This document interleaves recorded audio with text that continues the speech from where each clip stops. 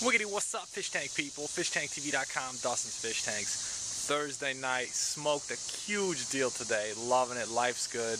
In the chat, talking to the people. Asked the dude in the chat, Michael, I go, hey, he goes, I got some plants on eBay. I was like, hey, why didn't you hit me up? He's like, you shipped to the UK. So that was kind of a humbling moment that people across the pond are watching this and all over the world. So love it, appreciate all your comments and everything. We're just gonna keep doing what we're doing, and we're doing it. So ask me questions and I'll keep doing it. Here's what's up. Somebody asked me, Dustin, you always talk about dirt. What about getting your plants out of dirt? Well, that's a good question because it's kind of a pain in the butt. So here's what I do. I'm showing this for a couple reasons. One, I just planted these last week.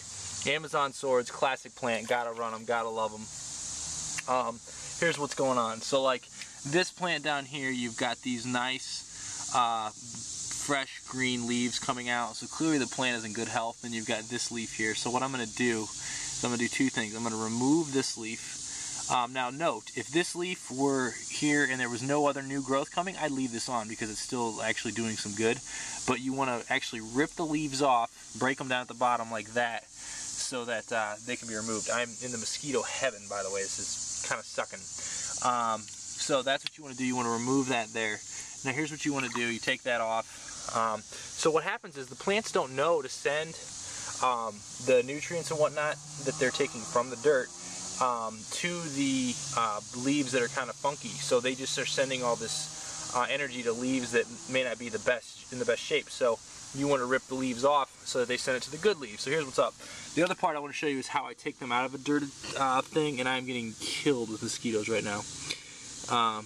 Is you just slowly kind of just work it up out like this, you know, and just kind of slowly kind of pull and then push down, pull and push down, kind of go like that, and then just kind of pull it up out of there. You see a little bit of cloud, just go real slow, and that's how you do it. This is a great sword. So I'm selling swords like this for $5. They're actually a little bit, usually around this size, maybe a little bit bigger, a little smaller, and this is $3. But some people actually didn't know I was selling plants, which I thought was kind of funny. Because my goal is to educate, not just to sell plants. Well, actually, my goal is to sell enough plants so I can quit my job and do this full time to help you out more. But here's what's up. This is an Amazon sword. Great plant. This is actually a runner-off for one of the ones in my 220.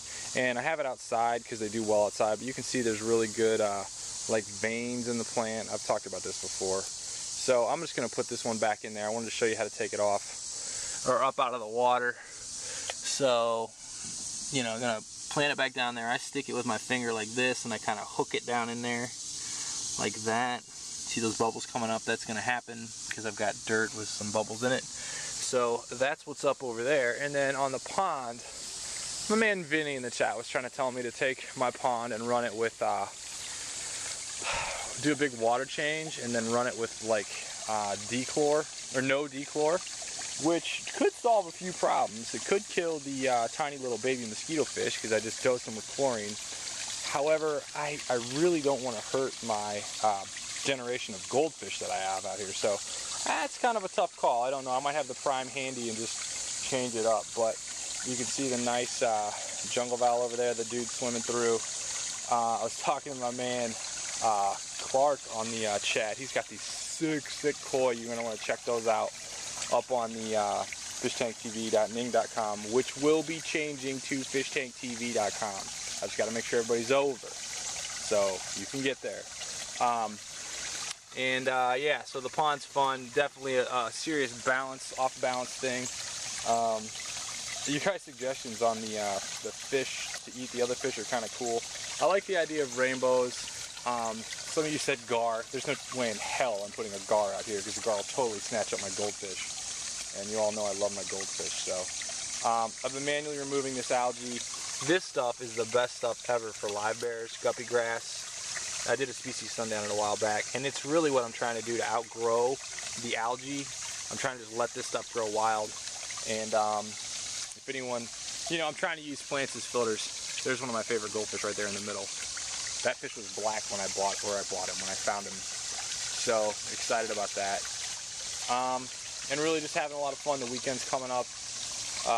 Oh yeah, this is hygrophila. Not a very well seen plant. You don't see it all the time. Well seen. I don't know what kind of English I'm speaking, but hygrophila is a really cool plant, really hardy, and might even be illegal because it's invasive because it just grows so well. But very cool, kind of a different contrast of plant.